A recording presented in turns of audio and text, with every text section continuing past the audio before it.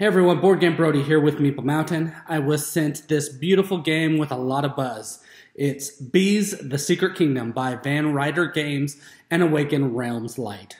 Random fact, one bee has to fly 90,000 miles, which is 3 times around the globe, to make 1 pound of honey. In this game, you will be collecting nectar from neighboring flowers and making honey. The goal of the game is to become the busiest busy bee and produce honey worth the most victory points. On your turn, you'll be able to choose to collect either nectar or to produce honey. When collecting nectar, which you will be doing a lot at the very beginning of the game, you will draw 2 cards from the gathering deck, and you will choose one of them to play. The player who chose the card will take the color of pollen listed on the top right of that card. All other players will be getting nectar as well, and they will be choosing one color pollen gem listed on the bottom left of the card. At times, all the other players might be stuck with just one color choice, and at other times you can choose between 2 colors.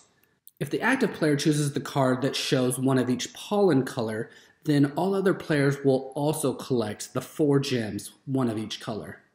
Whenever you have enough pollen gems with colors that match the requirements on a honey card, you can take the produce the honey action on your turn. You will pay the pollen by discarding the gems shown on the card and take your newly acquired precious honey. If a requirement shows a gray symbol with a flower, then any color pollen can fulfill its requirement.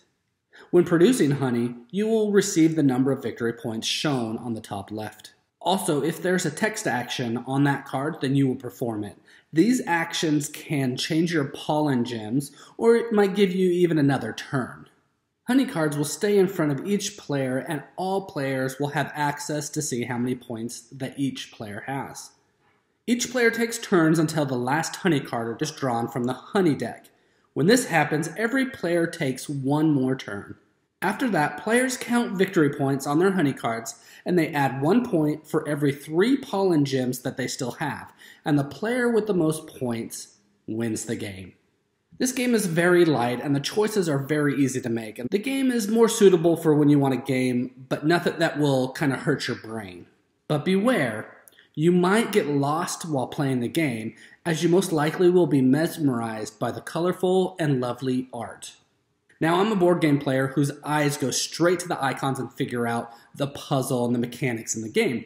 But in this game, my eyes kept wandering from the corners of the cards to the middle.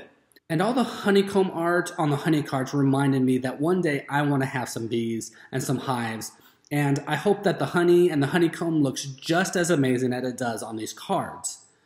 The mechanics in this game is nothing new, but I did like the variety of cards that they included. I always felt like I wasn't getting repeats. There still is some strategy in the game by picking your own pollen gems, while simultaneously choosing what all other players might get as well. The honey cards have different point values and actions that you can strategically choose from. Essentially, whatever honey card you're going after also gives you that bonus as well. Now, the game does provide an advanced mode that places 3 beehive cards out with added victory points or conditions or special rules. This causes that your choices will be a little harder to make, but it still keeps the game light. If you are looking for a lighter game that includes beautiful art, then this is your game. I'm actually really excited to teach my daughter this, and I know that she will keep asking me to play it. Keep flapping your wings for the 90,000 miles to make that pound of honey while playing Bees, the Secret Kingdom by Van Ryder Games and Awaken Realms Light. Again, this is Boardgame Brody. I hope you enjoyed this video. Stick around and check out some other board game reviews to see what you might want to get to the table.